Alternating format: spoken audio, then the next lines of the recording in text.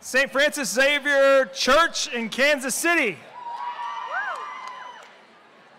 St. Ignatius Church.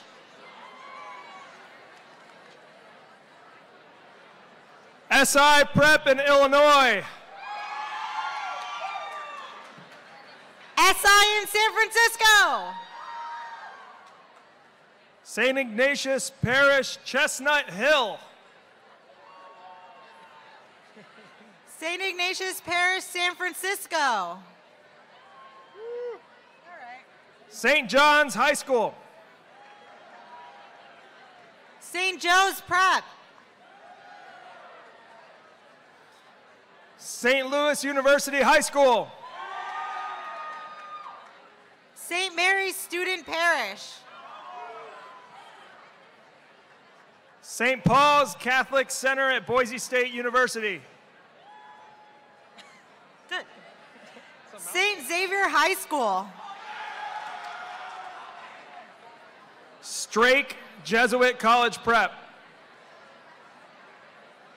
Stewart Hall High School. UNCW Catholic Newman Center. University of Detroit Mercy. University of Notre Dame. University of San Francisco. Where am I? University of Scranton. Villa? Via Maria Academy High School. Wall Street. Wheeling.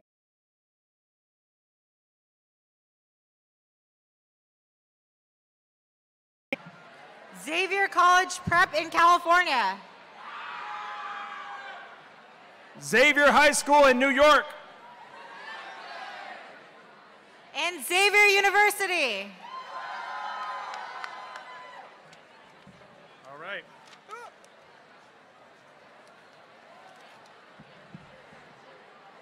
All right, good afternoon.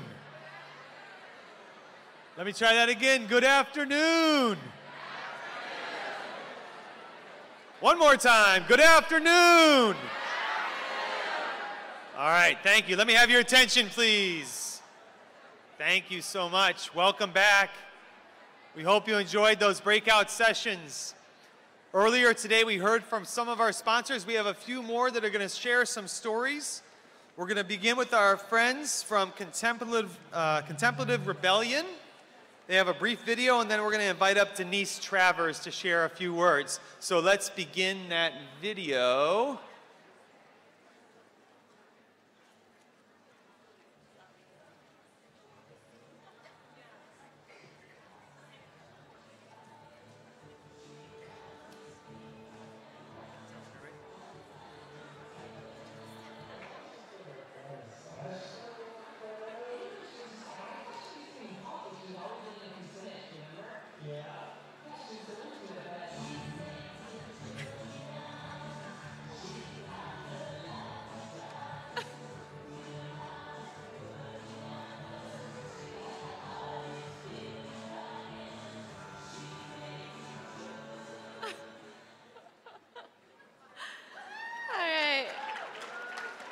I got the rights to use that.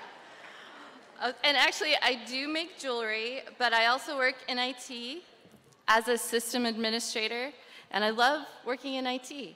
I also have two kids and an awesome husband.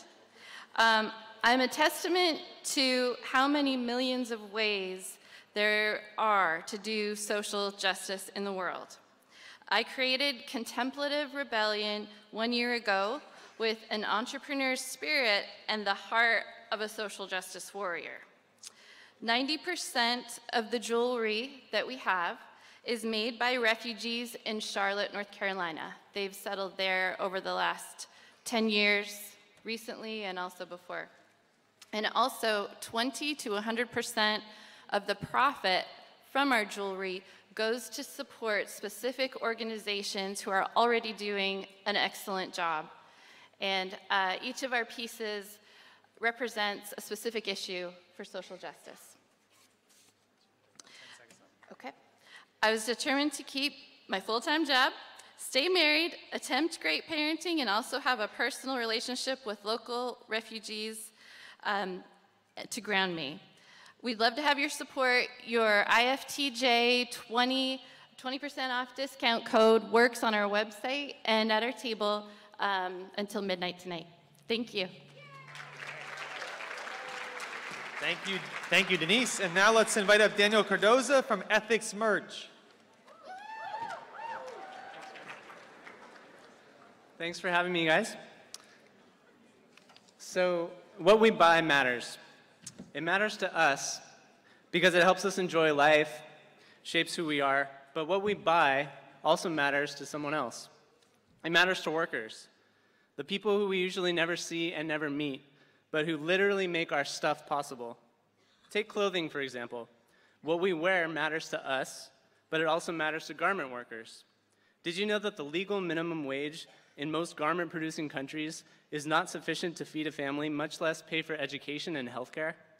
And in many cases, even the minimum wage is being ignored, not to mention basic workplace safety. So because what we buy matters to workers, what can we do to support them? Well, Ethics Merch is partnering directly with workers in North Carolina to create a new line of apparel that guarantees workers living wages and safe conditions and avoids the subcontracting race to the bottom that lets brands like Gildan, Nike, and Under Armour ignore sweatshop abuses in their factories year after year. The clothes will be made mainly by Guatemalan immigrants who came to rural North Carolina with sewing skills and a desire for a better life for their families. The project will launch in 2019 with a pilot program at a few Catholic schools, including Bellarmine Prep in San Jose. Thank you. This is through the Catholic Relief Services Global High Schools program. The program will include the opportunity for students to tour the textile mills in North Carolina, meet the workers in person, and for those interested in fashion to help design the apparel that we offer to schools for your spirit stores, uniforms, events, service trips, and student groups. I'm here because we need your help. Sign up here, follow along with the brand's progress, learn how to bring ethically sourced apparel to your campus, and choose a faith that does justice. Thank you so much for your time.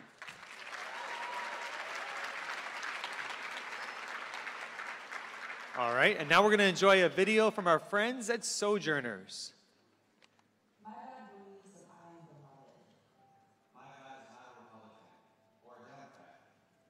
She breaks through stained glass ceilings and brings down walls. My God is not afraid to call out racism. My God heals without worrying about insurance. My God was a refugee, was an immigrant. Then he wasn't white. My God is the Corona. Doesn't care about taxes. And doesn't care if I'm 23 or 63. My God commanded us to care for this earth. I'm Dios no importa si no hablo inglés. My God is love. Is love. Is love. Is love. Es amor. Is love. Is love. Is love.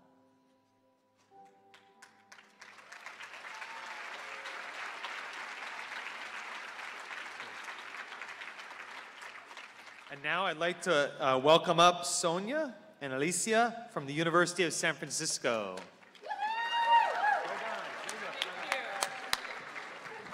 Okay, so I'm going to take over the mic a quick second and give a shout out to Bellarmine College Prep in San Jose. All right. My name is Alicia Tapia, And I'm Sonia Ariola. and we are doctoral students at the McGrath Institute for Jesuit Catholic Education at the University of San Francisco. We're here to invite all of you to the beautiful sanctuary city of San Francisco. So now when people think of San Francisco, often the image of the Golden Gate Bridge comes to mind, and so we'd like to build upon this image. When you think of the Golden Gate Bridge, painted in international orange, I'd like you to also picture the international community of USF. We are a melting pot of individuals from all continents, Asia, Europe, and Africa.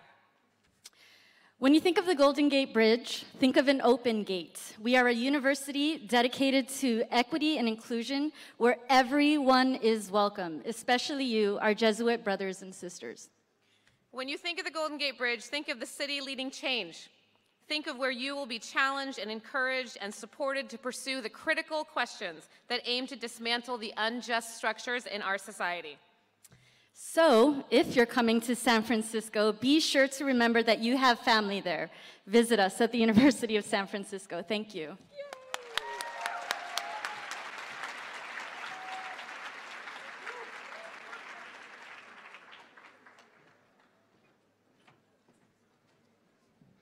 All right, another shout out to USF. Woo! So we have our last set of Ignatian speakers that we're about to hear from. They are from Spring Hill College. Their names are Sydney Clark, Ariel Evans, Alyssa Miles, and Cameron Powell. And their talk is titled, Our Experience at the Equal Justice Initiative.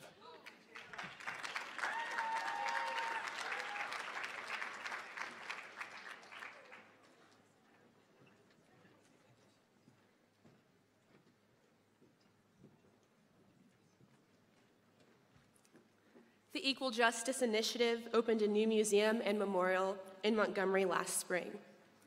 The Equal Justice Initiative is a nonprofit organization that provides legal representation to people who have been illegally convicted, unfairly sentenced, or abused in state jails and prisons. It also works with communities that have been marginalized by poverty and discouraged by unequal treatment. A group of Spring Hill College students went to EJI's Peace and Justice Summit to experience the weekend and to see the museum and memorial. The Legacy Museum opens the doors for conversation about the history of slavery in the United States and the lasting effect it has had and continues to have on society. The words, "You are standing on a site where enslaved people were warehoused," are the first words we saw when we walked into the museum. It was chilling. The National Memorial for Peace and Justice is the place to commemorate those who lost their lives from being lynched. Names of individuals hung on blocks of iron that depicted their counties. The number of names on each block, the number of iron blocks themselves, and the story each name held was shocking. But it was partnered with reverent beauty.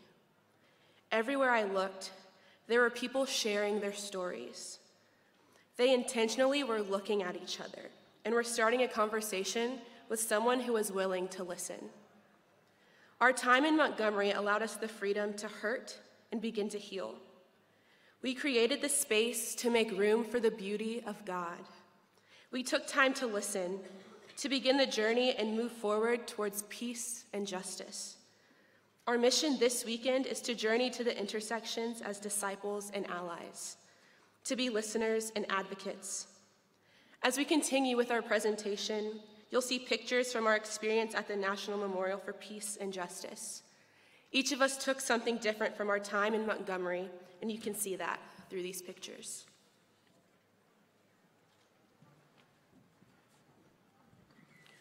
The museum and also shed light on the U.S. prison system and displayed how mass incarceration equates to modern-day slavery. In 2018, Blacks remain in chains behind bars, making up 37.9% of the prison population. They are labeled as criminal for the rest of their lives. They enter into a permanent second-class status and are stripped of basic civil and human rights. During our time in Montgomery, we learned about Anthony Ray Hinton, who was on death row in Alabama for 30 years before being released for a crime he did not commit. Hinton adamantly reached out to EJI's Brian Stevenson and his legal team for aid. Due to EJI's commitment to its mission, Anthony Hinton now has a voice to share his story with the masses. As we meet at these intersections, we recall words of advice from Pope Francis.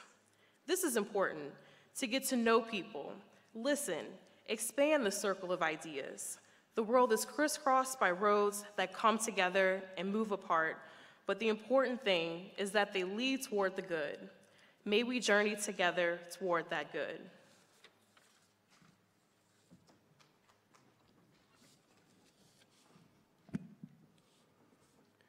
My trip to Montgomery became more personal than I ever could have imagined. It was a sunny day in Montgomery, Alabama. The energy of the group was high, yet reverent. As we ventured in, we looked up and saw places that we recognized and years that meant things to us. I, however, ended up lagging behind the group because I saw names that I did not expect. Their names were Samuel and William Powell. They were lynched on July 24th, 1917, in Loudoun County, Alabama. I saw these names, and this trip full of reverence and memorialization became this much larger quest for self-discovery and familial reconciliation. Samuel and William were the only kin that I found that I recognized. I found Charles Powell, who was lynched in Lafayette County, Arkansas. Robert Powell, who was lynched in Harris County, Texas. Jim Powell, who was lynched on June 4th in 1895, and at least 5 others whose names struck my heart. There were tears, a lot of tears, and a connection to my past that I thought died with a beat of their hearts, yet here I am. Here we are, talking about them, looking at their lives and the impact that the death of my family members and the death of so many others has on us in this present moment. This trip to EJI was a reminder of the reality that we are, that I am my ancestors' wildest dreams. For who in their right mind in 1895 would think that a black man who was a son of a slave and a sharecropper himself would have kin from Chicago who decades later would be standing on a stage talking about him.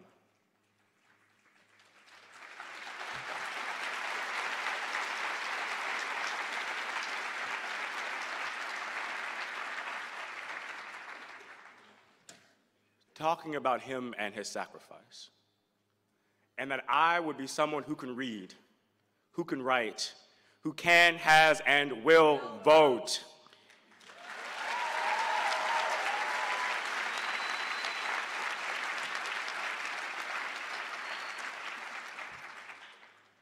And be someone who can truly experience life. At EJI, legendary journalist Gloria Steinem said that hope is a form of planning. And seeing my family members' names etched into history has given me hope because of how far we have come. Yet it has set my heart on fire to make plans because of how far yet we still have to go.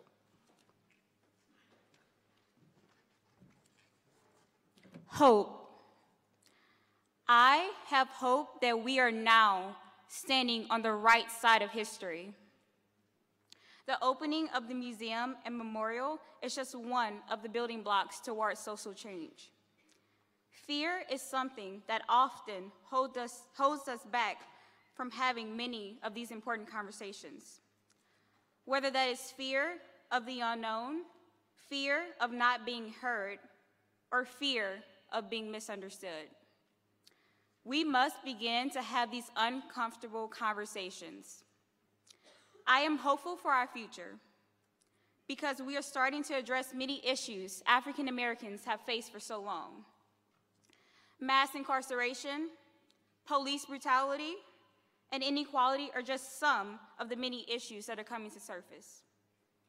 For myself, hope is found in sharing my experiences with the world. Hope is found in taking the steps to better the lives of others. So register to vote and actually vote. Too many people have fought and died for this right.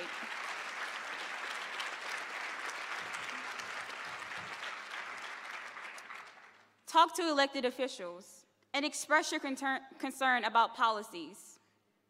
On Monday, you will be given this opportunity to discuss these very issues. This is a battle that is not fought by one, but by many, joining together to fight for the injustices of the world. And always remember, We are our future.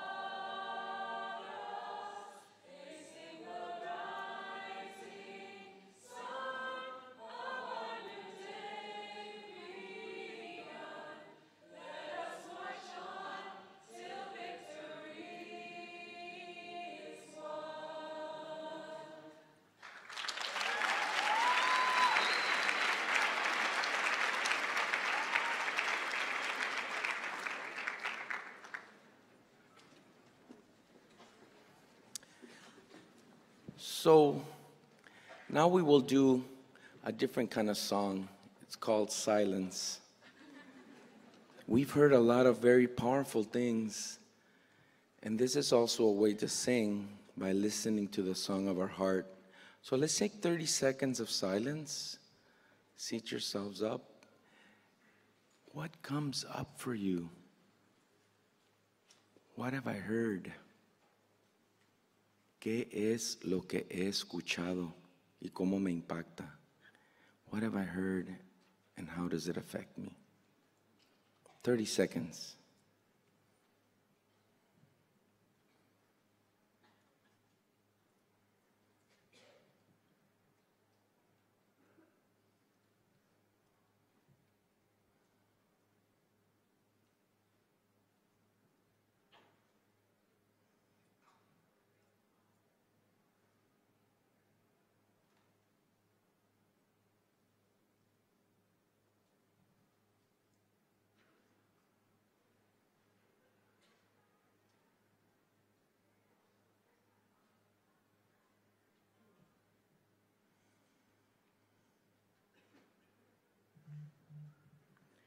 And let's take a deep breath. Who's going to be here? Raise your hand. Who's going to be here tomorrow for the rally before we go lobby? All right. So we have our cultural work as your artists in residence here at IFTJ. We always have a workshop in which we plan tomorrow's vigil. So here are two of our actions that will be part of the vigil, and then after the Mass, if we could join us to help us prepare the piece. First, we have the visual part of the rally that Vince and Katie will tell us about. Hey family, my name is Nick, and I'm so happy to be here, and I'm so happy. Oh. That must be Wheeling Jesuit University over there. God bless y'all. So, I'm from Appalachia, and we have a strong history of telling stories.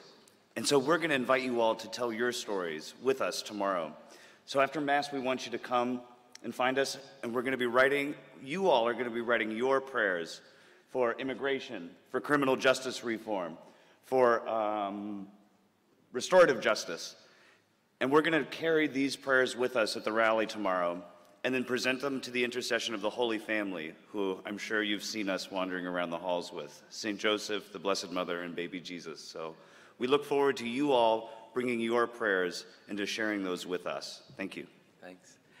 And Yvonne, as an equality, and Vincent are going to tell us our movement part. And all this, for those who really want to encourage you after Mass to join us. Just one of them. Oh, okay. There's several movements. Hi, yes, my name is Yvonne, and I'm from Villanova University. And so we're going to teach you one of the three movements that we have for the rally. So we're going to teach you our movement for immigration. So if you want to stand up. So for immigration, what inspired us with this movement is we want to be open, have open arms for our brothers and sisters, our human family. So what we're going to do is we're going to, with our right arm, swoop in, welcoming from the right, welcoming from the left, welcoming everyone.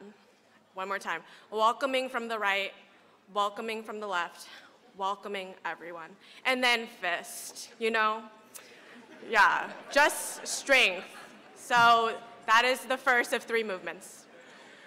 And then we will also have a song, but when Peace Poets come in, we'll share with you the theme song that came out of the workshop. All right, everyone, please be seated, and we're on for our next piece. Deep breath, everybody. Deep breath. Take in all this wonderful energy of grace in which we are surrounded. Gracias.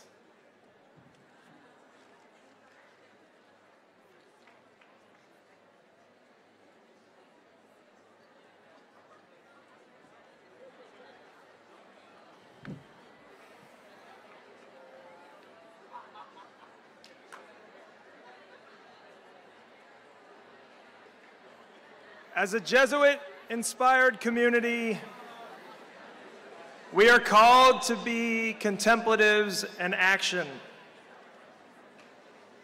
This conference, the speakers, and the breakout sessions give us the space to see and judge. It gives us space to discern.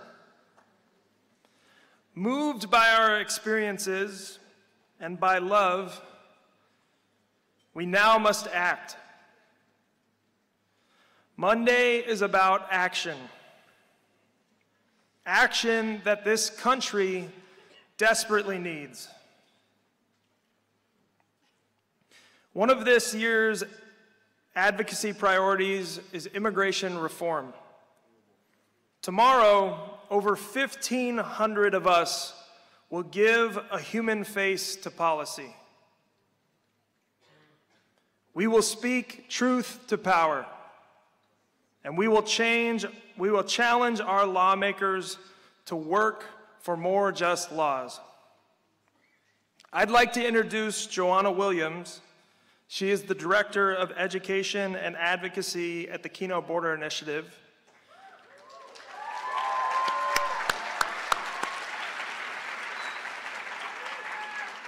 Joanna is a companion to the migrants that Keno accompanies.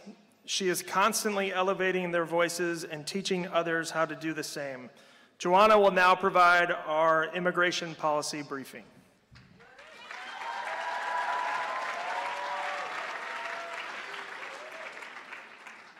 So I have the dubious honor of trying to animate you and inform you so that you can go out tomorrow to advocate with your senators and representatives. And I think the best starting place for us is the question that I always ask myself of why do I keep advocating for immigration reform year after year when, to be perfectly honest, oftentimes things seem to get worse instead of better? And my answer to the question is, if you can go to the next slide, is because of women like Ruby. I met Ruby several times. In a moment, we'll see a photo, when we switch slides, we'll see a photo of her kids. There we go. So on the left, you can see Ruby's 3 children. They all live in Atlanta, Georgia. Ruby stayed in our women's shelter on 3 different occasions, trying to cross the border and get back to her kids, because all that she wanted was for her kids to have a mom again. When I talked with her the 4th time that she was staying, the 4th time that she had been deported, and asked her what she was going to do next, and she said, I don't see an alternative. I'm going to cross the border because I believe that one day I will be again with my children. I have to advocate for immigration reform because if Ruby hasn't given up, then I certainly don't have the privilege or the right to give up on Ruby.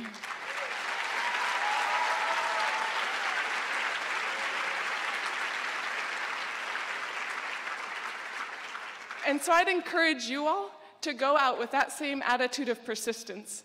If you're in high school, it might be many years that you're visiting the Hill and trying to encourage our legislators to have a more humane and just approach for immigration. But that's okay, because there will still be people like Ruby who are crossing the border, and they still need you to advocate for them. I also advocate for immigration reform because I recognize that women like Ruby are right now facing Customs and Border Protection in full riot gear, which is what they're bringing out at the moment at our ports of entry. This is a photo of one of the Customs and Border Protection officers stationed right now at the ports. I'm embarrassed that the response of our country to women like Ruby and other people in need is to treat this issue as a military issue. So I would encourage you to continue to be persistent and to recognize your responsibility tomorrow. You might have heard there's an election on Tuesday. So we're going at quite an interesting moment where you have the opportunity for you're talking to an office that for the last several months has been thinking obsessively about Tuesday, and your challenge tomorrow is to make them think beyond. Make them think about what's going to happen on Wednesday after the election, no matter which direction the election goes. How are these offices going to choose to act on Wednesday?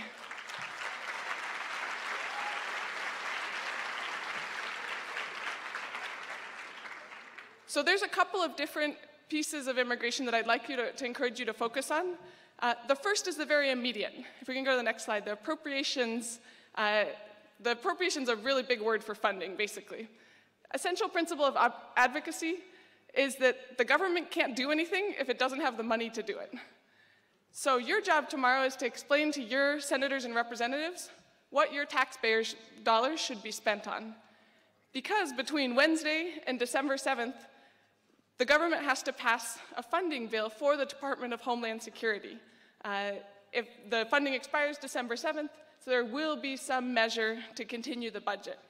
And what we want to encourage our senators and representatives to do is to vote to reduce funding for immigration detention beds, reduce funding for Border Patrol and Immigration and Customs Enforcement agents, and reduce funding for border security infrastructure, including the wall.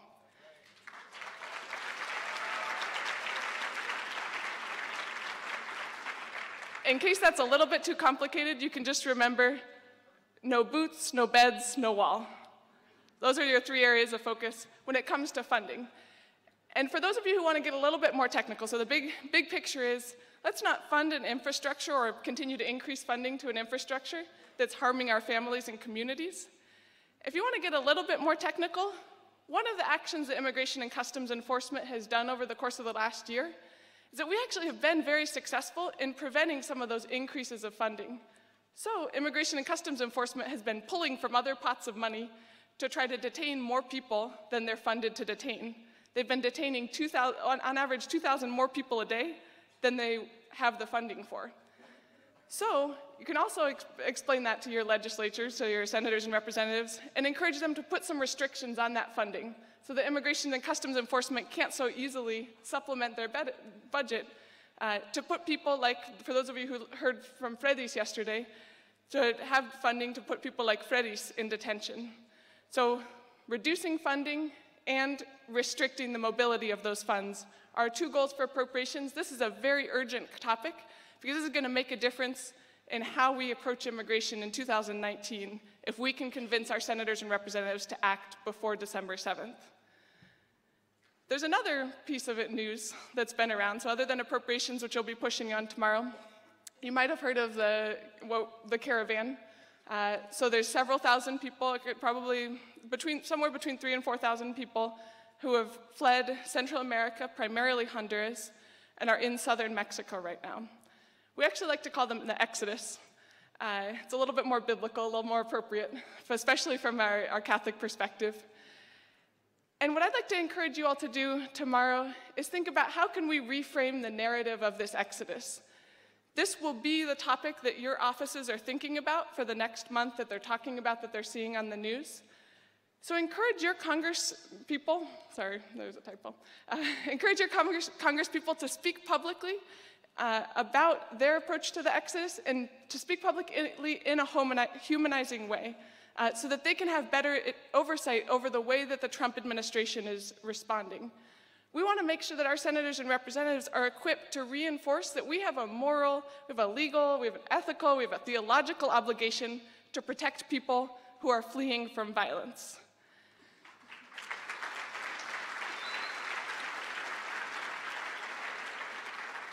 It's quite natural for our Congress people to feel a little overwhelmed, to say, well, it seems like a pretty big group of people. The way that we want to reframe that narrative is we want to emphasize the way that communities have been welcoming this exodus along the journey. It's been absolutely incredible in southern Mexico to see people give tortillas, beans, what little they have in order to support people in need as they're along the journey. I think that we can, with all of the resources we have in the country, do at least as well as southern Mexico. And so we want to give that picture to our senators and representatives, that there actually is a potential for our communities to rise up and offer to support people as they arrive and enter into these asylum processes. So that's the narrative we want, is to emphasize the way that communities have stepped up and welcomed, and that the United States community will also step up and it will also welcome. It's not just a government issue, it's an issue of community and NGO support. And then the final way that we want to reframe the narrative of the caravan is to communicate how the border is a vibrant place of meeting. The border is a place where people are crossing back and forth all the time to go to work, to go to school, to go shopping, to buy tortillas, and emphasize that that's the picture of the border that's consistent with our Catholic values. We see a border where we see church meeting and extending and growing and flourishing. That's what we celebrate at the Keno Border Initiative. And I'd encourage you to mention that to your senators and representatives, that when you think of border, you're not thinking of a wall that divides, but of a port that unites. So I encourage you to mention these different pieces in connection with the Exodus, again, to prepare your congressperson to speak out publicly in support of humane treatment for those who are arriving at our borders. And then the final piece of immigration policy that we're going to focus on is really staying focused on this broader vision. Again, remember the persistence of Ruby. We desperately need legal protections for youth who have deferred action for childhood arrival status, for families from Central America with temporary protected status. We need legal protections for those who have already made their lives in the US, for those who have kids at our Jesuit schools. So encourage your legislators to continue to think about comprehensive immigration reform or compassionate immigration reform that provides pathways to legal status for those individuals. We also need to respect the rights of people to have life in their own communities. Our goal is not for everybody to come to the United States, because most of the people that I talk to don't want to be in the United States.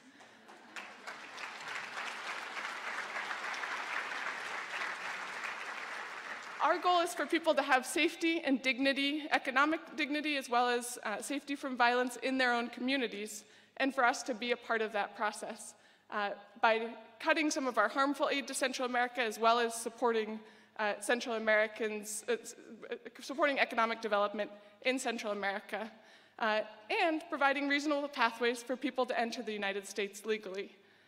When we can really cast this broader vision of what it would look like to have a humane and just immigration system, it transforms our idea of what the role of enforcement is. When I think about what immigration and customs enforcement could be, I think about a deportation officer whose job was supposed to be to deport this man from Honduras who was seeking asylum, and instead who encouraged him to stick with the legal process, encouraged him to go through court, encouraged him not to give up his rights, and was a motivating force for that young man to stay in detention for several months, until on Wednesday he won his asylum case within detention.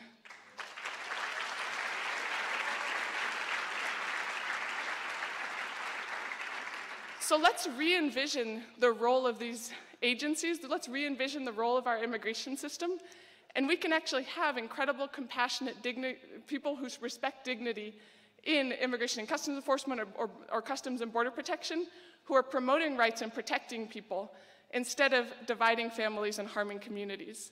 And I am so excited to have you, all of you, be a part of casting that vision to your senators and your representatives. Thank you.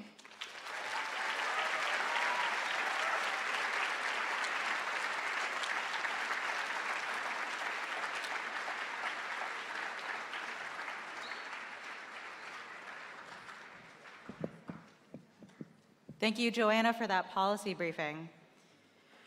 Now, you have heard them throughout the day, but I have the distinct honor and pleasure to formally introduce you to our next speakers, who I have a deep love for, the Peace Poets.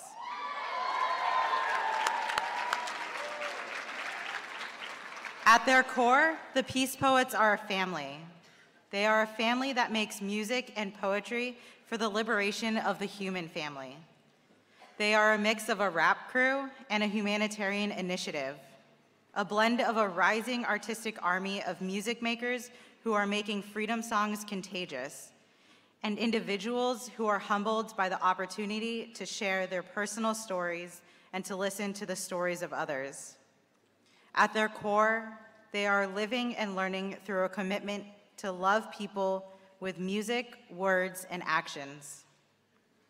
The Peace Poets wrote the song I Can't Breathe about the death of Eric Garner. The actor Samuel L. Jackson heard the song, invited via YouTube celebrities and others to record their own versions of it, and it went viral, becoming an anthem of the movement for Black lives, widely sung in demonstrations. The Peace Poets have similarly worked with immigration rights, indigenous, and environmental justice groups to develop music as part of their political practice.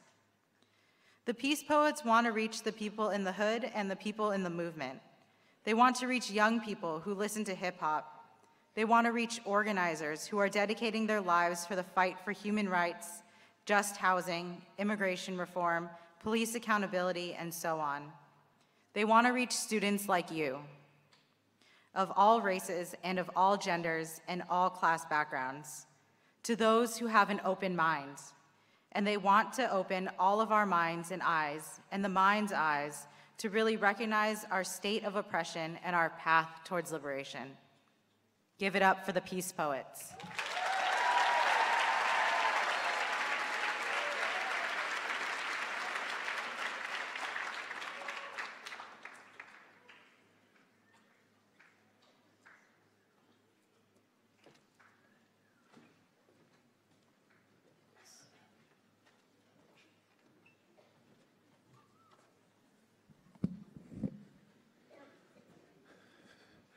Peace, family. Woo. Peace, peace, peace. Yes. Make some noise if you believe that all life is sacred.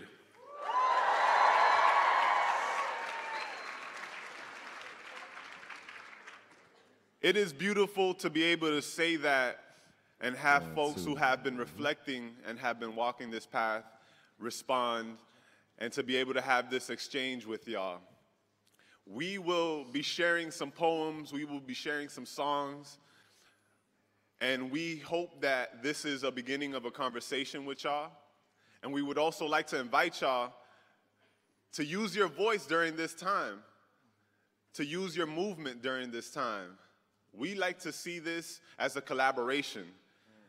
And so if you feel something, we would like to invite you into our practices. You may have heard us snapping on the side as folks are speaking, because it's a practice of affirmation to say, I see you and I hear you. So let's just warm up our fingers real quick and have a little snapping going on. And welcome y'all to that poetic tradition. Yeah.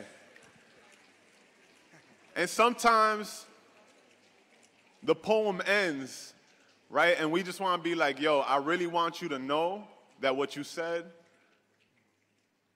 moved me. And we got to clap. And so sometimes we clap. So let's hear a round of applause real quick for each other for showing up. Yes.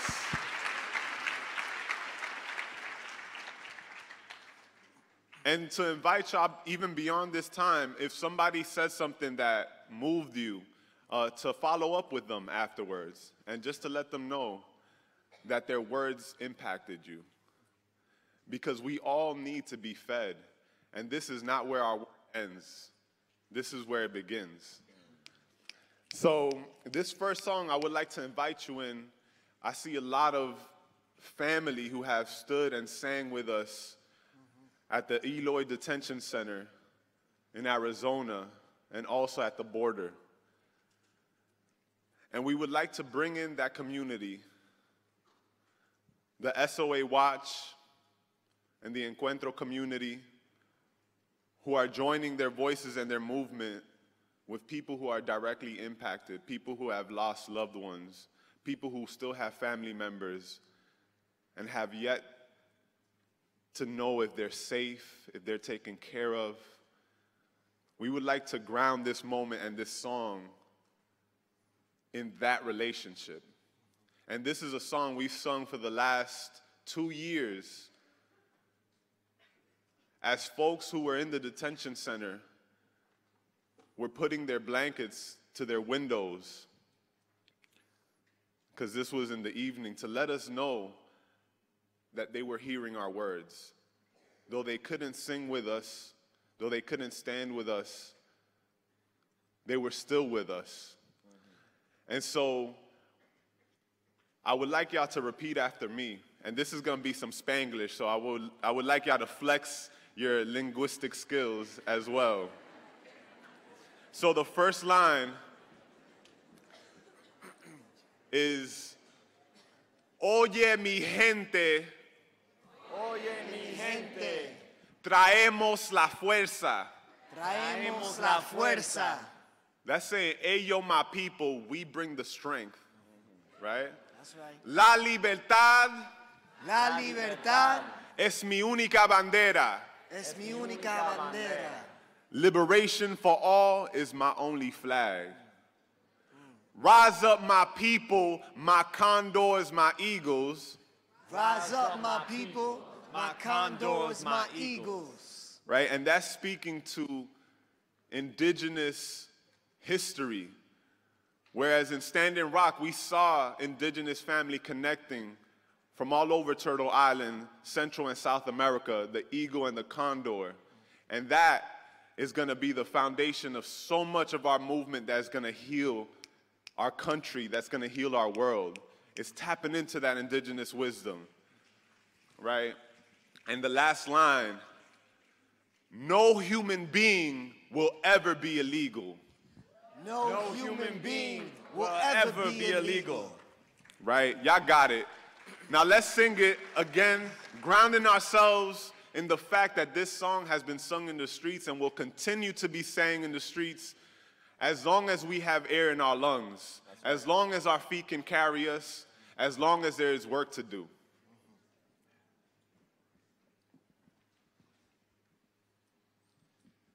Oye mi gente, traemos la fuerza, la libertad es mi única bandera. Rise up my people, my condors, my eagles, no human being will ever be illegal. Oye mi gente, traemos la fuerza, la libertad es mi única bandera. Rise up my people, my condors, my eagles, no human being will ever be illegal. Yo. Hay una sola raza, familia humana. La Pachamama canto, yo escucho sus palabras. Ella dice basta, no a la matanza. Cálmense mis hijos, piensen en mañana. La esperanza vive en nosotros, de chiquitos. Todo el mundo es posible, ya está escrito. Like the San Patricios, fighting for the Mexicans. What's a flag? Freedom, what I represent. Que el pueblo se levante. Levante. Para todos en ese instante. Bobo o ciego, veo el elefante. Por eso pa'lante. Siempre pa'lante. Forward with no fear of a border. Nah. We know racism is a disorder, say masked up on the quarter, leading us to the slaughter, but calling someone illegals as stupid as owning water. Say, oye mi gente, traemos la fuerza, la libertad es mi única bandera. Rise up my people, my condors, my eagles, no human being will ever be illegal. We say no. Right. No ban and no wall. We say no. Come on. No ban and no wall. No ban and no wall. 3 times. No, no, no. No ban and no wall. We say no, no, no. No ban and no wall. We say, oye mi gente, traemos la fuerza. La libertad es mi única bandera. Rise up my people, my condors, my eagles. No human being will ever be All together, say, illegal. rise up, My people, my condors, my eagles. No human being will ever be illegal. That's so.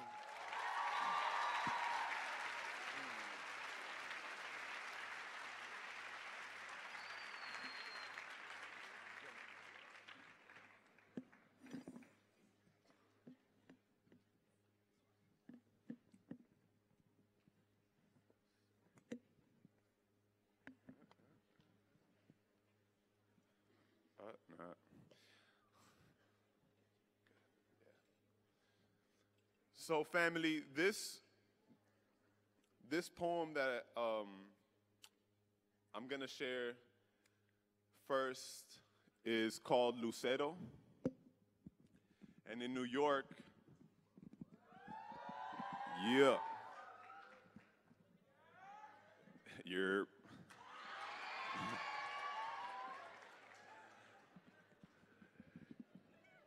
in New York, where we are very proud to be from, and also recognizing that home is also where we need to do the work. We have a misperception or misconception of New York as being completely progressive and having shared humanitarian values, which, if you live in New York, you know that is not true. And so this poem is also in memory of someone who was killed for being who they were, for having brown skin, for looking how they looked. And this was a person who was working hard for their family, who was coming home from work, who had dreams for their children and for their brothers, and that was extinguished through violence and hatred. And so I'd like to dedicate this poem to all immigrants and to all people who have had to leave home in order for a better life.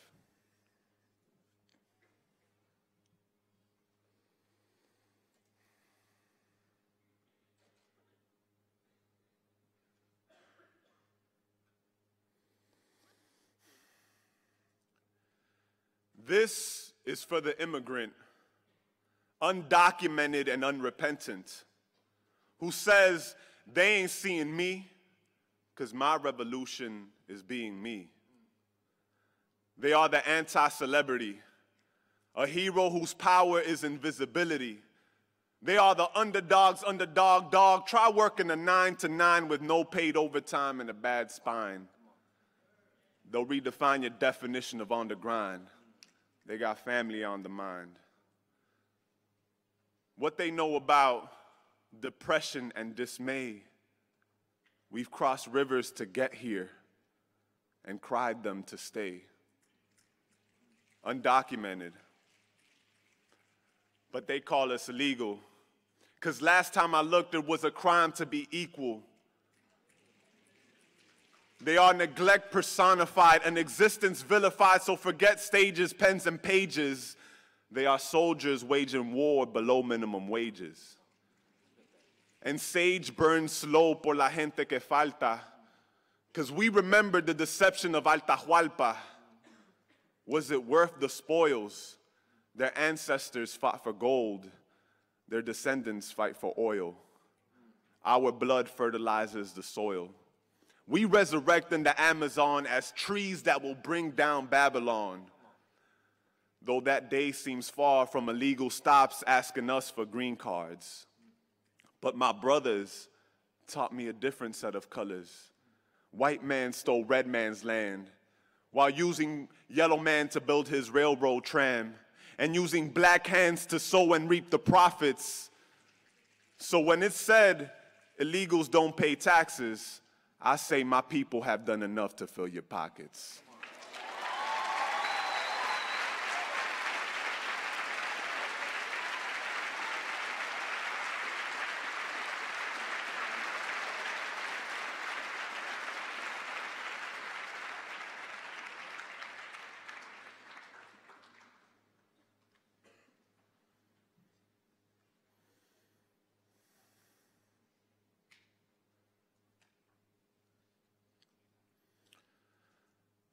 See, that day seems far from those illegal stops asking us for green cards.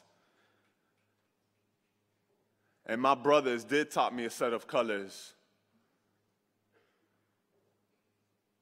So when they set up a mortgage that I cannot afford, and I look at history and realize, ain't none of this yours. Immigration has a history of how people end up here. I'm from the Caribbean, at least that's in this hemisphere. But they look at me with a foreign fear and distaste because I'm a mischief of mixed race. And they rather I be the illegal immigrant than a Palestinian immigrant. Because the day of all our people's revolution is imminent. And on that day, we will not ask you to let us in because God already made us citizens.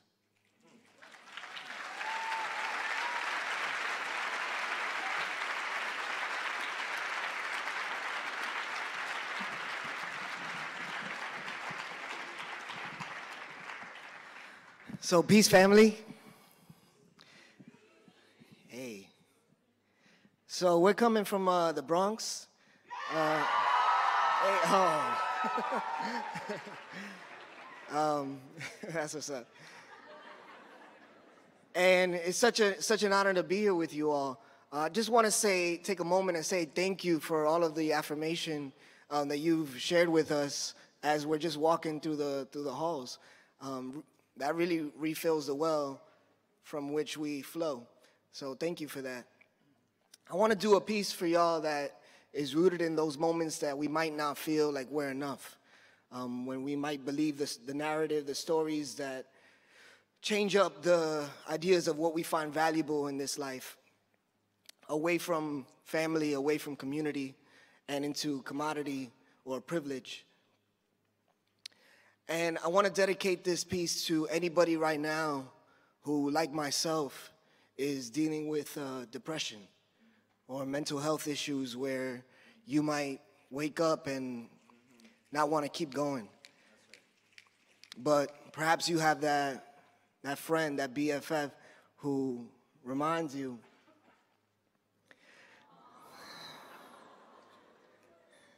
that this life is worth living.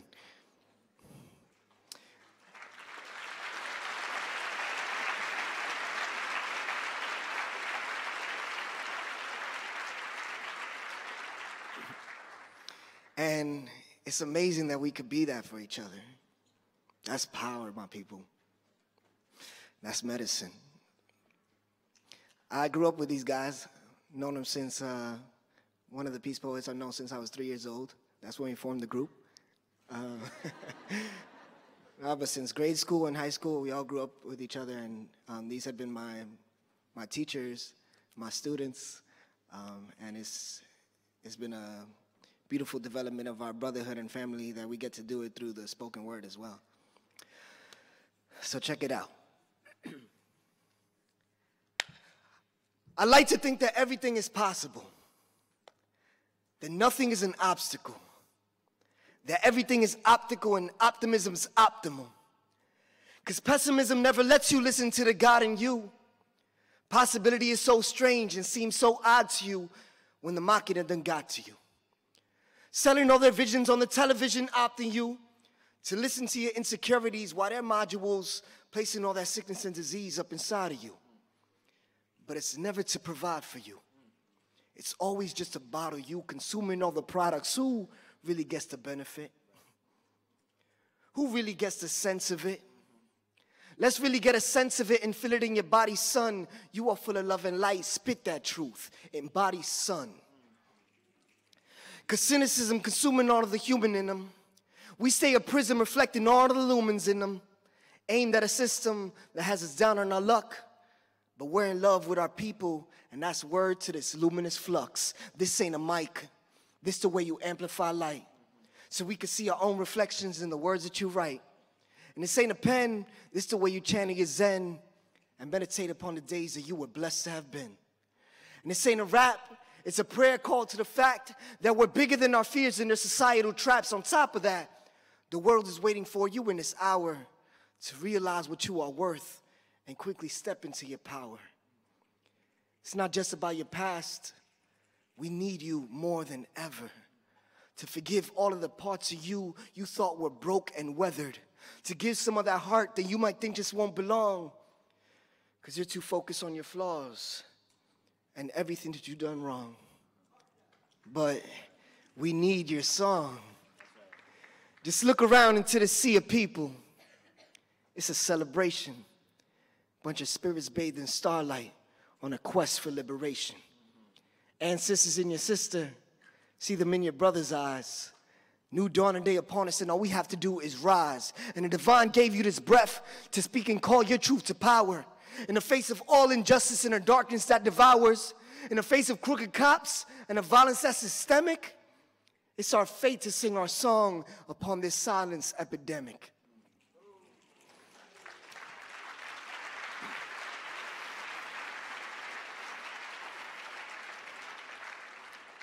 And you ain't alone.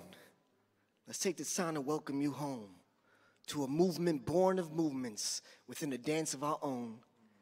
B-boying through revolution, B-girling through liberation, up-rocking to the solution, pop-locking through occupation. Family, have you ever had a dream before? Then don't mistake it for impossible just because it's something you ain't seen before. Peace.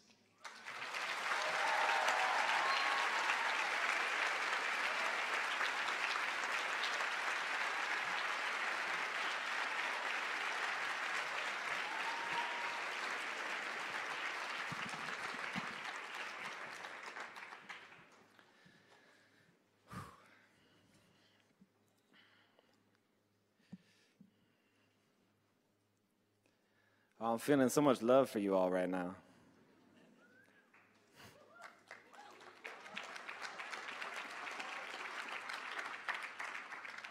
Thank you all for receiving us in such a good way. I want to actually give gratitude right now for the relationships that exist in this room. When I was younger, I had someone be kind of like a big brother figure to me and a guide in many ways. And I think he's here, so I just want to shout out Nick Napolitano for his good work and gratitude.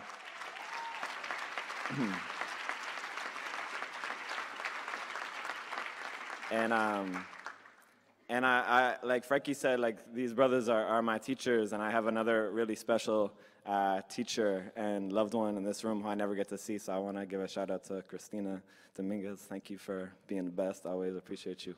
Yeah.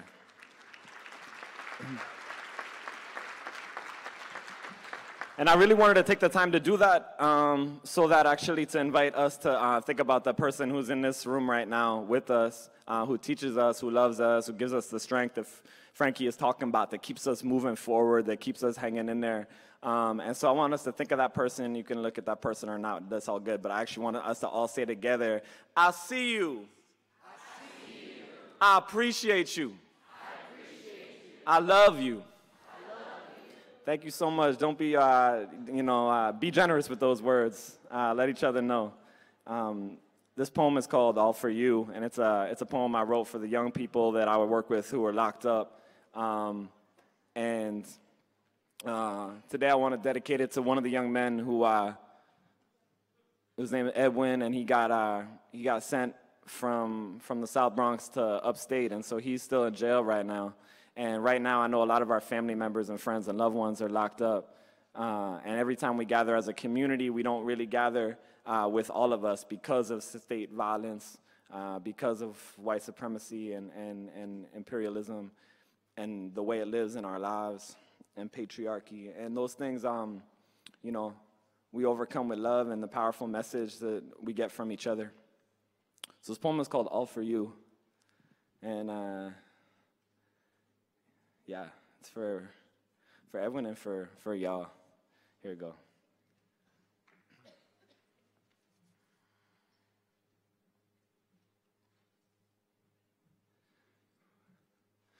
This is all for you. When you locked up and hidden, I'ma call for you. I'ma smuggle in love through these walls for you. You overwhelmed because these prisons too small for you. And there's a world outside, and it's all for you. I know. Most days all we want to do is ball, my dude, but this hood's full of crack and we falling through. See, we could die, my dude, or we could rise, my dude. It's up to you, but we got to be deciding soon. And I need you to know I see divine in you. I see God in you. I see a kid who's about to beat the odds in you, and it's time. It's time to pull up like sit-ups and finish your bit up. You've been a beginner, it's time to be bigger. Your mind getting fitter, you faster than Twitter. Imagine a world where you were the winner, where you were the writer, where you were the fighter. Imagine New York without no one at Rikers.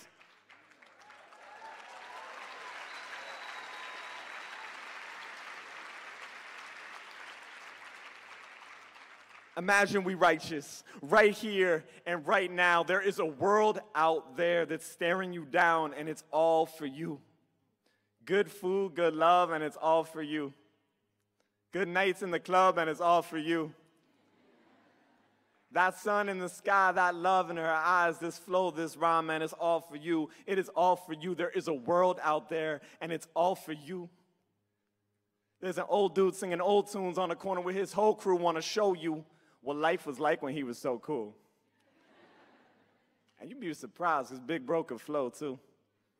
He tell you stories about the way it was, and it turns out he knows half your cousins. And every time you hear his mouth running, you just know this life is worth something. And he out there, he up one of them blocks, right by the woman with the beautiful locks and the beautiful skin. And she got a pool she loves to swim in. She can breaststroke, or she can backstroke, or she can freestyle. And that's facts, though, because there's whole oceans out there. There's emotions bigger than scared. There's long rivers and small islands and good people who love smiling. I know you, bro. You love wilding. Don't let them steal your free. Don't let them steal your free. Don't be silent. Your free mind is the real ride, because they can't buy it and they can't set it. So when you spit, you rebel, and I'm telling you to survive. What I'm telling you is survive. That real you that can heal you that you keep buried inside. And that right there, that's real work. When you real mad, when you real hurt, you want to burn this shit down and fight back. Love your brother because he's black. Or he's brown. Or he's white. But he by your side and he down to fight for your human rights. And I'm here to ask you to fight. No closed fist and no dumb ish. No, I'm here to ask you to write. And I know I don't know your plight, but I know your soul's full of light. So write, brother, just write, brother, and we gonna be all right. Because there's rooftops and there's sunsets. There's smart people and dumb sex. There's some regrets that are just worth it. There's real sweat from real working. There's satisfaction, there's love in action. There's hands to heal all the hurting. There's late nights full of laughter, and there's daydreaming about it after. There's books of words you ain't never heard, but you can still learn how to use them. Because there's languages full of fusion. There's clarity and confusion. There's soft skin, and there's hot sand. And there's a chance to heal upon this land. There is good music and traffic. There's heartbreak and there's havoc. There's some love that's so good that you'll start believing in magic.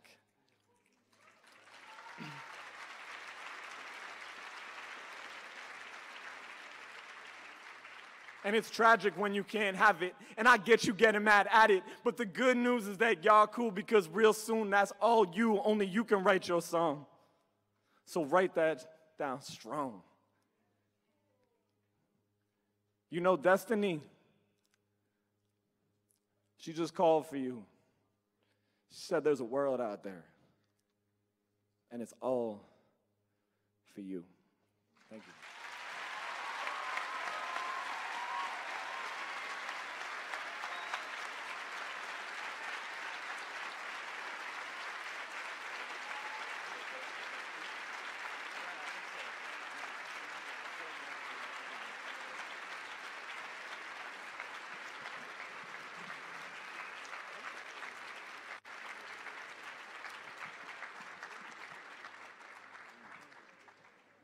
Yes. So I want to give y'all an option real quick, because I definitely got caught up emotionally in my last piece. And I wanted to ask y'all whether you would like me to share with you this next piece which you haven't heard, called Power Concedes, or if you would like me to have an opportunity to finish the first piece I shared after having a little bit of time to process it emotionally. So if you...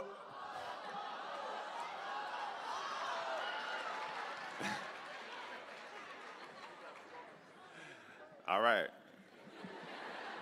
Let's do it.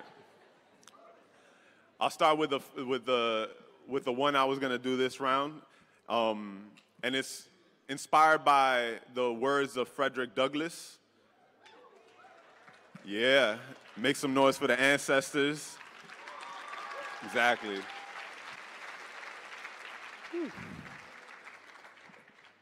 He has one of the most poignant lines in regards to liberation, which is power concedes nothing without demand. And so I wrote this piece as the uprising in Ferguson was happening. And I would like to dedicate this piece also to all the organizers on the ground level, making things happen, getting the rest of us in the streets with art, with song, with resources. This piece is for you. Power concedes nothing without demand. That means you're gonna get your freedom from your very own hands. Because the man at the top is deaf to your plight. He's got nightmares of when the people unite. Labor, it's not just a name to me. It's why Americans invested in slavery. These capers led to hundreds of years of free labor that we paid for while they were stacking that free paper. Freedom through blood, bones, sweat, and soot. Because when you sow all season, you want a piece of that fruit. Truth. This is my way to honor it. Freedom happens because of liberation movements, not a serendipitous change of consciousness. And what is freedom if not the right to work? Our right to work that angles and right what hurts. Power concedes nothing without force of will. Don't believe me? Ask the workers who were coerced and killed. At Haymarket Square, workers were hurt at will, all for a few more freedoms to work a drill. Such a novel idea to work, then chill. The bourgeoisie are afraid of what time reveals. The truth is they don't own anything, they steal.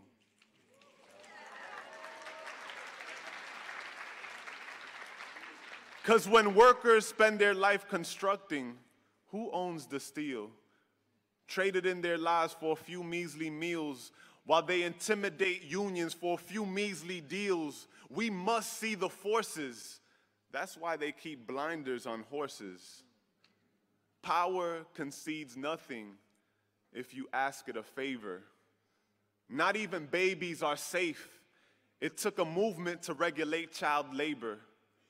Still becoming the country that we're yearning to be, just in '93 got unpaid maternity leave. Everything has a history. 40-hour work week, vacation, sick days. You're taking off work? That's why they enslaved. And I still see the current schism, because slavery still exists. It exists in prison.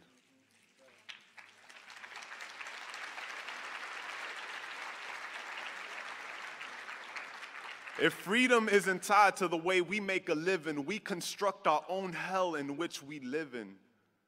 Power concedes nothing. If you want, it's pity. When was the last time we ate out in the city?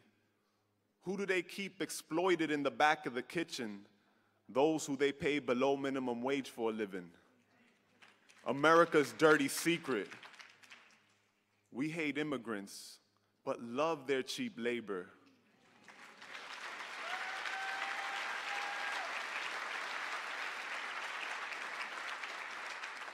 but love their cheap labor. Our economic policies force them out their countries, but we ask them for green papers.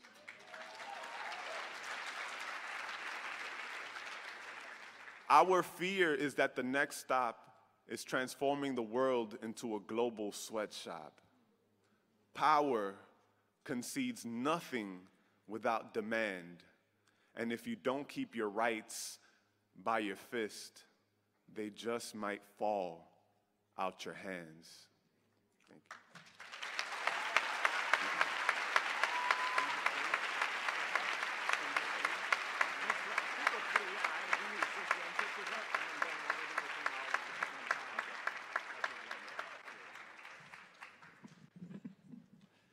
All right, family, we got a special treat for everybody out here who is doing so much amazing work as an individual, as an organizer. One of the most precious things we can always do is teach that important skill. And there's a couple young people I want to bring up to the stage right now. So give it up for Karina and Miko real quick. If y'all could come on up. Yeah.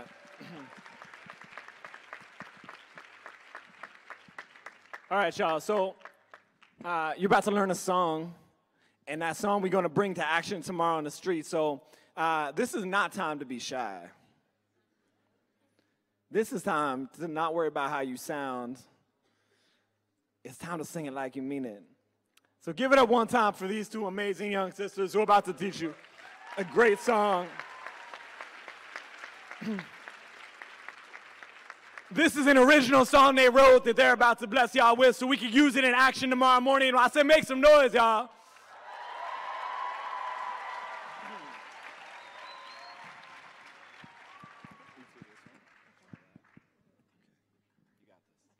Okay, hi everybody, my name's Mika. So just a little background behind this song. We're from Seattle University, and a question that was asked to us was what drives us to be here, and an image that came to our mind was a light. So you'll hear in the first line of the song that we call in this image of walking into the light. And amidst like all the darkness in the world, you know, we're called to be that light for others. So the first line, I'll read them and then have you guys repeat them back to me. So come into the light. Come into the light. Together we will fight. Together we will fight. For justice and for love. For justice and for love. Rising with the sun. Rising with the sun. Nice. Okay. So Karina and I here are going to sing it first and then... Yes. Karina and I are going to sing it once, and then we'll have you all join us after. So it goes a little something like this. Come into the light, together we will fight for justice and for love, rising with the sun. Come into the light. Together we will fight. Together we will fight. For justice and for love. Justice and for love. Rising with the sun. Rising with the sun. We come into the light. Together we will fight. For justice and for love. Rising with the sun. Come into the light. Come into the light. Together we will fight. Together we will fight. For justice and for love. Justice and for love. Rising with the sun. Rising with the sun. A little louder. Come into the light. Together we will fight. For justice and for love. Rising with the sun. Come to where? Come into the light. Hey. What? Together we will fight. For what? For justice and for love. How are we going to do it? Rising with the sun. We come into the light. Together we will fight. For justice and for love. Rising with the sun. Let's do it two more times. Come into the light. Sing it loud. Together we will fight. Let me hear y'all. For justice and for love. That's so. Rising with the sun. Do it one more time. Come into the light. Let's go. Together we will fight. For justice and for love. Rising with the sun. Thank you. Give it up for Mika and Karina.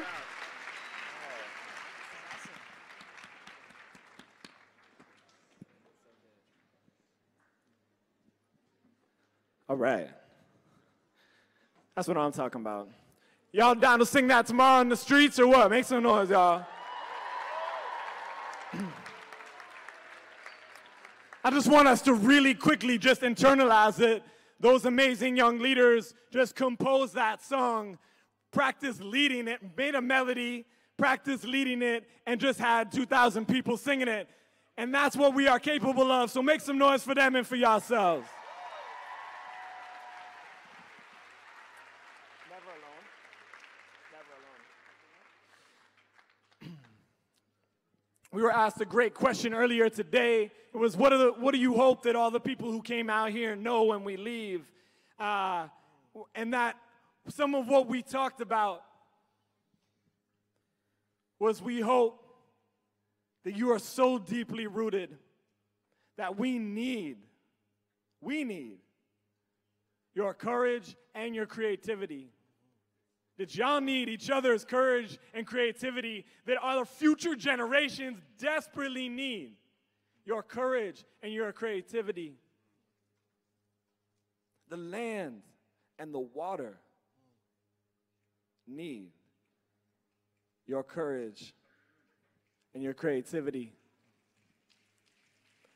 And so if you're ready to accept that responsibility, if you're ready to tap into the endless power that is within all of creation, that is gifted to us by our ancestors who came before us, if you're ready to honor that, then I'm going to invite y'all to sing with us.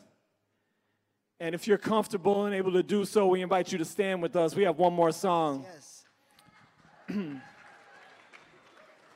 So we definitely want to invite y'all to sing with us. And again, feel free. If you got some harmony up in there that you want to throw in, go ahead. So, and if you want to move your body with this, feel free as well. So if you could repeat after me, it goes like this. I have not come here alone. I have not come here alone. I carry my people in my bones. I carry my people in my bones. I have not come here alone. I have not come here alone. And if you listen, you can hear them in my soul. And if you listen, you can hear them in my soul. All right, this is going to be beautiful, y'all. All right. I have not come here alone. I carry my people in my bones. That's right. Hey. I have not come here alone. And if you listen, you can hear them in my soul. Say, I have not. I have not come here alone. Come here alone. Say, I carry my people. I carry my people in my bones. Sing it like you mean it. Yes. I have not. I have not come here alone. And if you listen, you can hear them in my soul. Right. I'm not alone like our people at a graduation. They call your name, you hear the chorus, it's a celebration. Rooted in culture, traditions of libation, stolen black gold, spread through many nations, so many iterations. We are the variations, but at large we don't understand the situation. Love is simple, but we're caught up in the complications. I am not alone, I feel myself in your vibration. Showing up loud with my grandmother's voice. Coming through calm with my old man's voice. In case you're wondering who making all the noise, I'm coming with the hood. Who taught me quién soy? I'm from a long line of activistas, breaking down the borders of imperialistas. We don't die, we multiply. We a million more times than meets the eye. I have not Sing that. Come here alone. Say, No, no, no, no. Carry my people in my bones. Come on. I have not. I have not come here alone. And if you listen, you can hear them in my soul. Check it out.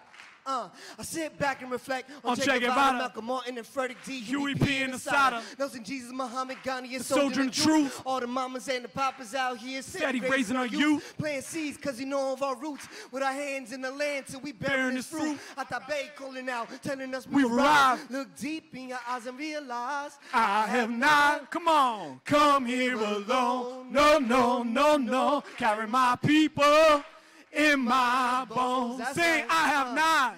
I have not come here alone. And if you listen, you can hear them in my Let's do that again. Come on. I have not. I have not. Let me hear y'all. Come here alone. You can sing it louder than that. I carry my people. Blood in my. Sing that for your ancestors. I have not. Come here alone. And if you listen, you can hear them in We're going to drop the clap one more time. Sing, I have not.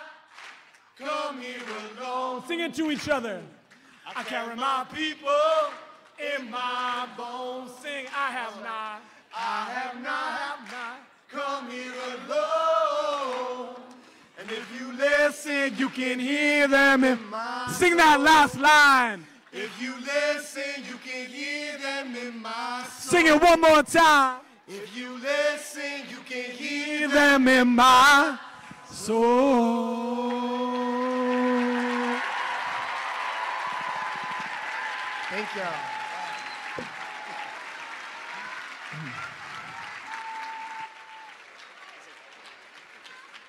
Family, we are the Peace Poets. It's been an honor to rock for you, to connect to you.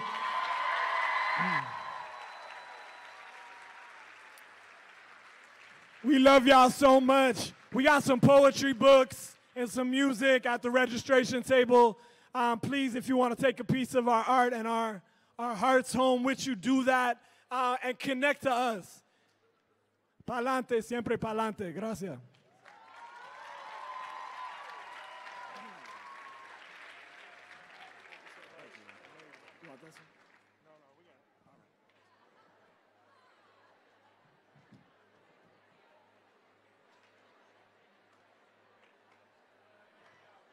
All right.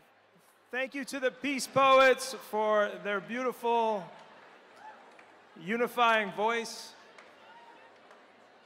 As we move forward tomorrow, we hope to channel all of this spirit, all of this energy into the unified voice that we bring to the Hill. Our time together teaches us.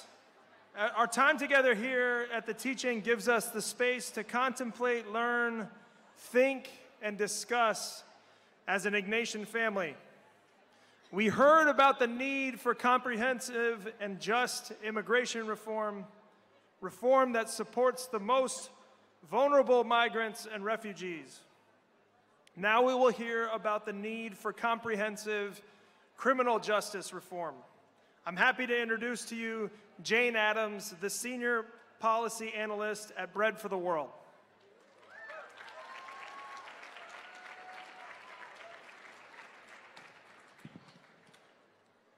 Y'all thought y'all were getting out of here, didn't you? Surprise! You're still here. Now let me rap for you. No, I'm just kidding. Hi, my name is Jane Addams, and I'm a policy analyst at Bread for the World. I work on federal criminal justice policy, and I'm really happy to be here today and share with you my insights on racism, criminal justice reform, and what we're collectively called to do as advocates. I think there's maybe one up here. So one thing I want to share with you, and one thing that you should know about me, is that I am Southern. I am very, very Southern. You might not be able to tell because I definitely don't have an accent, but I'm about as Southern as it gets. I'm a 9th generation Alabamian. 9.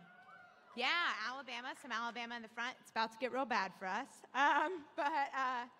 Essentially, my family has lived in Alabama since the 1800s. On my family tree, you'll find names like Maud and Tryphosa and Letitia.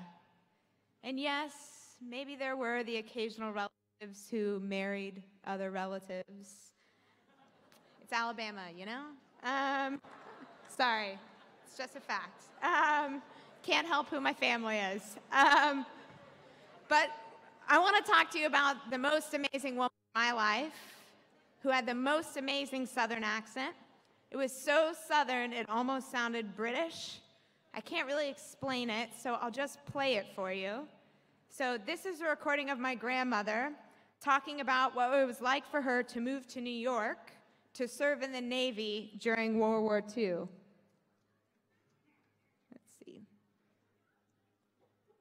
Oh no.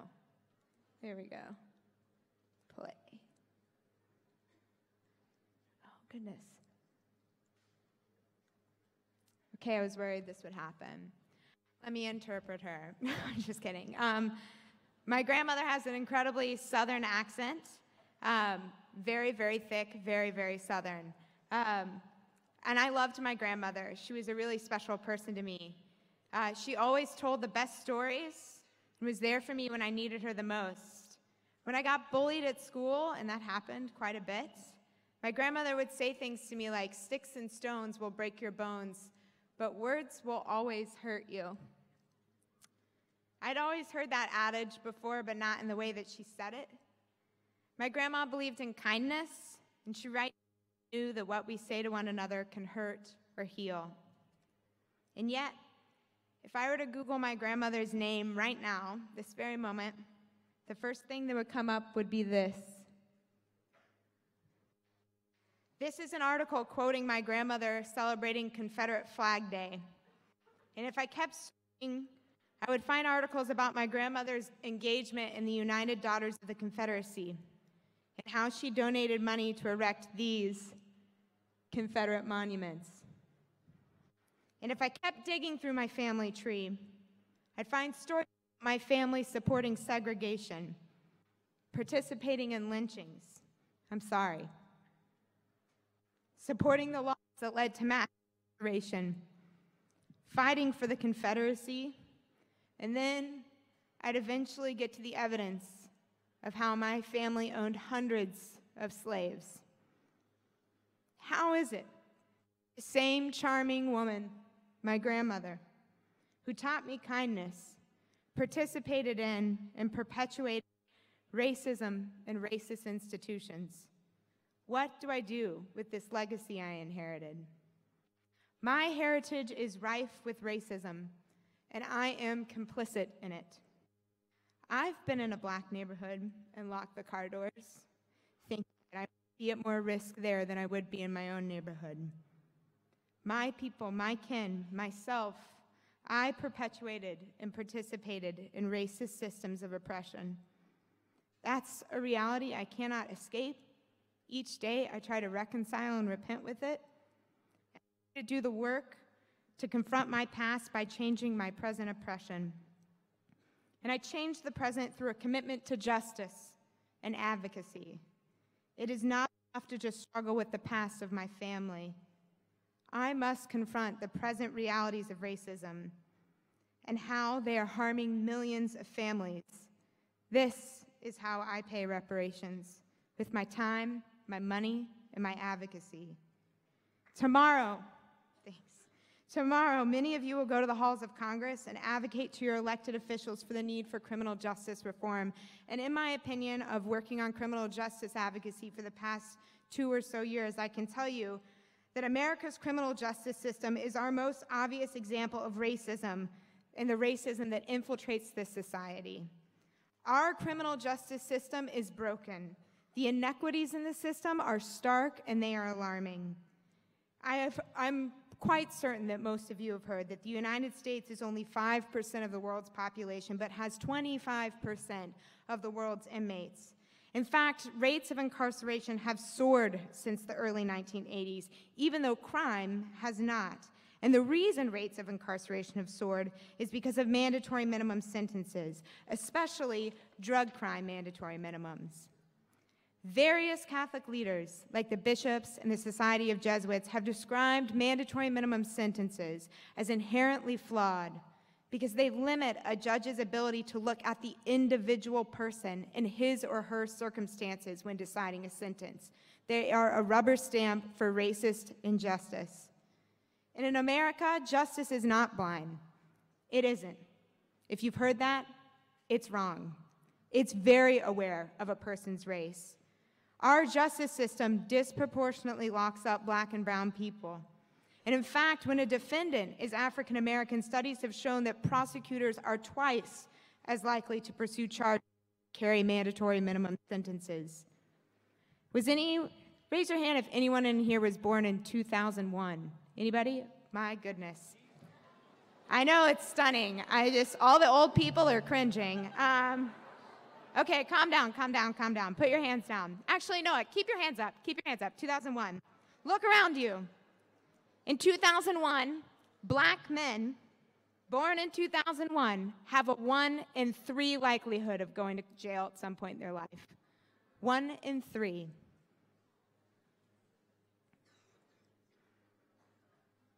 Compare that to the rates of whites. You can see it up there. And you can see that the system is broken, and it favors white people like me. The effects of mass incarceration are far-reaching, and the system as is poses significant barriers to ending hunger and poverty. When parents are taken out of their homes due to harsh sentencing guidelines, the children suffer. And according to one study, almost 70% of households reported having difficulty meeting basic needs like food and housing after a family member was incarcerated. America has an addiction to locking people behind bars, and it is long past time to fix this problem.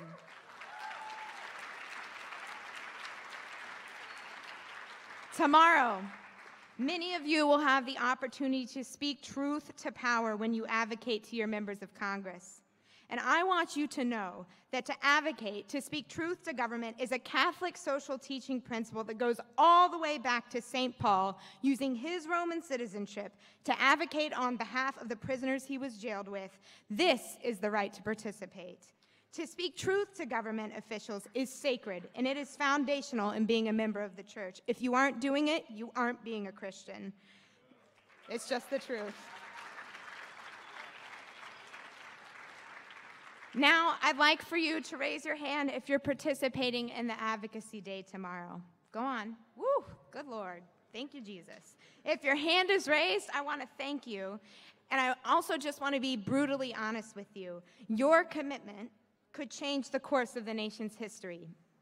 I cannot express how pivotal this moment is for criminal justice reform. Right now, Congress is making big decisions about the future of our justice system. Somewhere a few miles away, the people in power, the people who are supposed to represent your interests, are determining whether we reverse course in our addiction to prison or whether we press on with the oppression of the poor and vulnerable. This May, the U.S. House of Representatives passed a prison reform bill that was a good first step, but not nearly enough to overhaul the system. The good news is that the Senate wants to do even more than prison reform. Republicans and Democrats in this divided democracy have found commonality by working together to enact reforms to our criminal justice system, and they want to enact mandatory minimum sentencing reforms, which, by the way, have ballooned mass incarceration and the federal budget. In fact, in September, President Trump expressed a willingness to consider adding even more criminal justice reforms to the prison reform bill that passed the House. But he said he wouldn't consider that kind of bill until after the election. Well, guess what Tuesday is?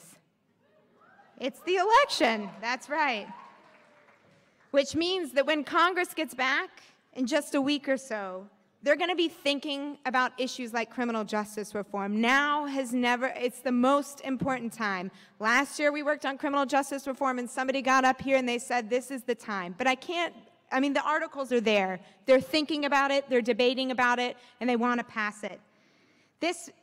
But in order for Congress to take time, consider, debate, and vote on comprehensive policies, they need to know that this issue matters to their constituents, which would be you. And I cannot express how important it is. We might be on the cusp of seeing sweeping changes that unlocks the prison doors for thousands that have been put there because of unfair sentencing policies. Now, my good friend, Mr. Quincy, said that solving mass incarceration is not basically an economic or political problem, it's an ethical problem. Ignoring those who are incarcerated, leaving their families behind, allowing the criminal justice system to lock away decades of Black and brown families is an ethical problem. We will never end mass incarceration if we do not step up and show the people in power that we care about the human beings that are locked behind bars and that their sentence and their incarceration does not define them as a person. Catholic social teaching states that everyone has God-given dignity and deserves to be treated with respect. And I gotta tell you, mandatory minimum sentencing has violated that teaching by deepening racial inequality and exacerbating structural poverty for many, especially people of color. It is a legacy that is just as racist as the racism that my family inhabited. Any reform to our nation's criminal justice system must start with a restoration of dignity for those involved. Pope Francis, he called on us to bring good news to people who are incarcerated and to encounter each other. And I just gotta say, I think the best good news we can bring is to see comprehensive criminal justice reform passed out of Congress and signed into law by the president. So tomorrow, when you meet with members of Congress and their staff, make sure to do the following things. Share your story. Do you have a story like mine? Probably not, 9 generations of Alabama, but you probably have struggled with racism, and you've probably done racist things. And you now know how the criminal justice system perpetuates racism. But maybe your story isn't like mine. Maybe you're a person of color and have experienced racism. If you feel called, share. Number 2, always ask for what you want, not what you think you can get. It's not your job to negotiate a criminal justice deal. It's your job to ask for what you want to see changed. Congress isn't going to give you everything you want, but it's important for them to know what you want. Number 3, remind them of your faith. It's okay to talk about Jesus, and it's okay to talk about Catholic social teaching, and it's okay to talk about the Pope in your meetings. I always encourage people who are talking to their elected officials to find a biblical story or a quote by a faith leader that inspires them and then share it. And number 4, remind them that you care and that you vote. Believe it or not, most members of Congress want to know what voters in their state or district care about. The fact that you care about ending mass incarceration will mean a lot to many offices. Now, I'd be a really bad lobbyist if I didn't share what you should say when you're in these offices. So here are some quick things to remember. Make sure to ask the staff person if your member of Congress will support and vote for legislation that enacts criminal justice reform. Make sure to make the ask. If you don't make the ask, you've left the meeting without them knowing what to do next.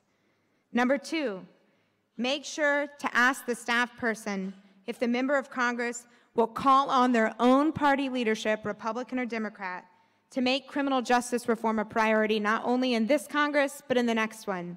I don't know if you guys know this or not, but party leadership decides what bills go on the floor. You could tell your member of Congress all day you care about criminal justice reform, but until their leadership cares about criminal justice reform, it'll never see the light of the halls of Congress.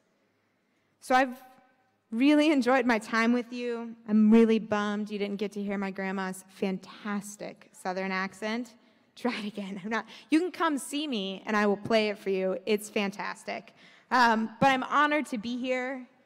Bread for the World, the organization I work for. Who's heard about Bread for the World before? Yeah? Woo, that's great. Yeah, that's awesome. Bread for the World, the organization I work for, would be pleased to have you visit our booth, where we have resources about mass incarceration available, or you could simply text BREAD to 738674. It's on the bottom of the screen to learn more. And I'll be at the booth after this to answer your questions and to speak with you. Thank you so much.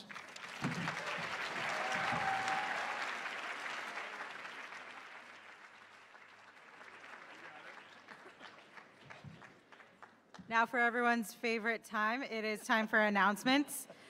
Any breakout presenters, please make sure to stop by the registration desk. ISN has a special gift for you.